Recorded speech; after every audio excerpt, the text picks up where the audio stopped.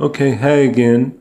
I also want to talk a little bit about another little thing that is one of my interests. It's fan fiction and how it has affected modern movies. Well, today we got a lot of what they call Mary Sues. Well, the term Mary Sue came from the fan fiction synopsis where a character a character created by a fan fiction writer of Star Trek. This has been going on for a long time, even before the internet came out, where people would write fan fictions of their favorite TV shows and favorite movie characters, and they would add them into storylines of way they would like to have a movie or TV series be. Well, what happened was this writer wrote a Star Trek fan fiction where she had a Lieutenant Mary Sue, and it was a horrible character. Horrible. I mean, the character had no backstory. You didn't know much about it and about the character. And what happened was that they totally rejected her script, and she got all upset about it because they rejected her script. Well, we got a lot of Mary Sues being written by legitimate writers now. I mean, one was the character Rey in Star Wars The Force Awakens. They didn't show you a bit of how she got her abilities to drive a starship or anything like that. But in contrast, there were characters who weren't Mary Sue. I mentioned earlier in my earlier videos the movie Zootopia. They totally show you how Judy Hopps got her abilities, or how she was bullied and mistreated as a child and everything. That's why she had a desire to be a police officer, because she wanted to make the world a better place.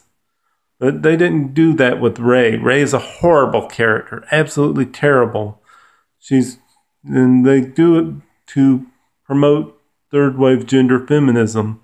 Judy is not a third wave gender feminist. She's an egalitarian. She would. And that's the difference between the two characters. Generally, a character who's a Mary Sue is going to be created by somebody who has a agenda, which is not very good.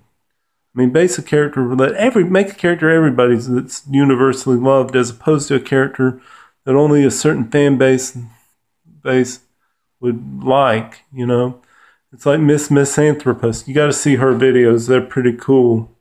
But she goes there and rips the Hannibal fandom. I mean, they went totally. The people who created the TV show Hannibal, I mean, did a terrible job on it. And no lie. But they did it to the Brian Fuller, the idiot who produced the series. Did it because he wanted to create some sort of PC version of Thomas Harris's works. The better Hannibal was played by Anthony Hopkins in the original movies. And the guy that played him in the Hannibal Rising was pretty good, but Mads Mikkelsen's good, totally incredible talent was wasted in this. And Seb just, I mean, if you want to make a character different, want to reboot something, I have no problem with that, but stay with freaking canon, man. Stay with freaking canon. Don't go there and change it. And the thing I hate is headcanon. Headcanon is the most ridiculous thing on the planet. I mean, if a character in a story is straight, keep him straight. If you make your fan fiction, don't try to change him in. Nothing against gay people. I mean, I have friends who are gay and lesbian, but I mean, for crying out loud, don't change the character. And I mean, if you want to make the story better by adding little embellishments, good. But don't try and make the character If you want a gay character in Star Wars, don't make Luke Skywalker gay. Come up with a gay character, a gay OC or original character.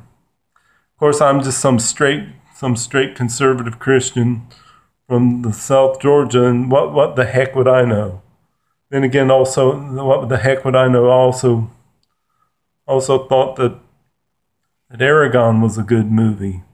But that's just my views on fan fiction, fandom, headcanon, and Mary Sue's and some of those other concepts. I just wanted to get it off my chest and let people know what I think. All right. Take care, dudes.